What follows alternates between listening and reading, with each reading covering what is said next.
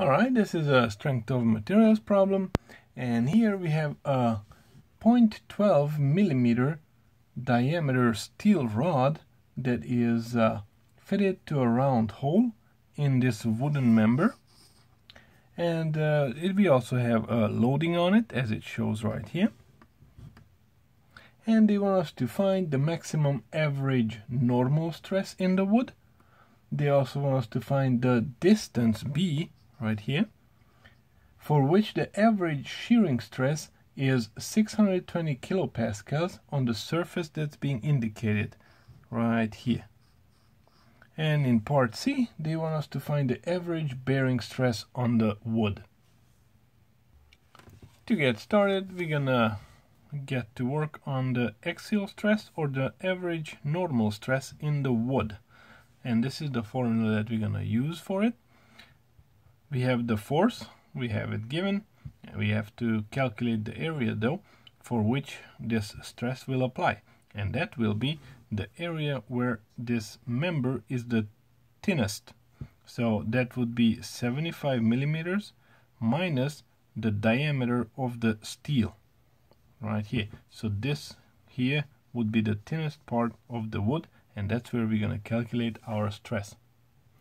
Another thing I want to point out before we get started is that I think there's a typo in the book, and it says that the diameter of the steel rod, it says it's 0.12 millimeters. I think what they mean is 0.12 meters. So I'm going to mark it over here that the diameter equals 0.12 meters. So let's get to calculating our area that is of interest for our formula, and that would be A equals 75 minus the diameter of the steel rod, which will give us the length of the area that the wood still has here where the steel rod goes through it. So this would be 18 millimeters times 75 minus the diameter that we just said, it's 12 millimeters. Okay, so this will give us a total value of 1134 millimeters square, or we can go ahead and round it, or convert it to meters, and that would be 1.134 times 10 to the negative third and meters square, because our forces are in newtons, so we will need this in meters. Now let's get back to our stress formula, plug in everything that we know, and we can find our stress, normal stress in the wood. So our force is 4.5 kilonewtons, so I'm gonna turn it into newtons, divided by the area, which we found right here, 1.134 10 to the negative 3 meters square. And with a calculator we can go ahead and find our value of 3.97 10 to the 6 pascals. Alright, the trick in this part was that we need to realize that the cross-sectional area that we're gonna be working with is not the whole cross-section of the wood, but it's the cross-section where the steel rod goes through it, and therefore takes some of this material out. So the stress will be most likely to cause it to fail here, where it's the thinnest. Okay, let's go to part B, where they want us to find shearing stress. Well, actually, no, I said it wrong. They want us to find B in such a way that the shearing stress which is given will not be exceeded, which is 620 kilopascals. So we are interested in this B, this length. How far away from the edge this rod needs to be in order for us to have a shearing stress of no more than this in the area that they highlighted for us right here. Okay, so shearing stress formula, tau equals force over area. Now here we know the force, that one is the same, it did not change, 4.5 times 10 to the third newtons. Now the area will be the highlighted area that they wanted us to find, which is gonna be this section from the edge all the way to the rod and to the other side and back. This little rectangle, this is what they want us to focus on. And of course this piece has two sides, top and bottom, so therefore we're gonna have to calculate with considering both of those.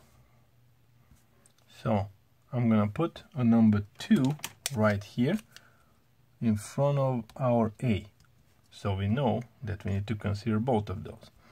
So 2 times the area of our interest will be B, this side will be length of B, times the thickness of the wood, which was given to us as 18 millimeters.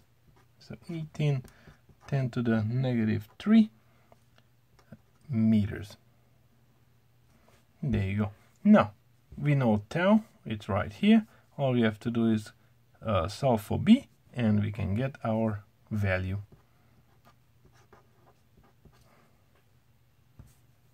There is solve for B, 4.5 10 to the third newtons divided by 2 times the area, 18 10 to negative 3, and we have tau over here, 620 times 10 to the third pascals.